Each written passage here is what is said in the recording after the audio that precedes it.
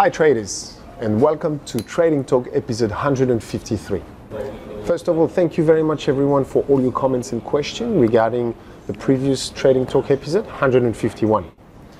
In today's episode, we're going to add some trade management techniques from the previous Trading Talks. We're going to modify them, put them together in order to develop the concept. We're going to look at defining the trend on a daily time frame and trade on a lower time frame. Regarding the International Trading Championship, Yan P is actually flying with 350% return in the marathon.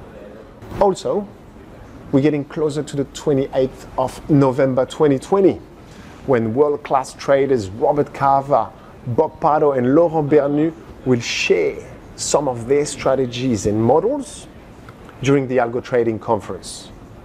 If you want to get access to these models, please book yourself a ticket. I hope you will enjoy this episode today. I'm looking forward to the next one in order to share some more techniques to develop the concepts. As we say in French, c'est en forgeant qu'on devient forgeron, which means the more you build, the better you get.